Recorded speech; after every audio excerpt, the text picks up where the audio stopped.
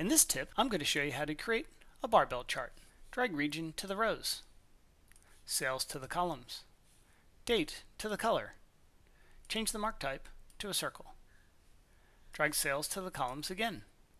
On the second sum of sales marks card, change the mark type to a line. Move the year field to the path shelf. Right-click on your second sum of sales shelf and choose dual axis. Right-click on the axis again and choose synchronize. And to move the circles to the front, right-click on the axis at the bottom and choose move marks to front. Right-click on the axis one more time, edit axis, and uncheck include 0. And there you have it, a barbell chart.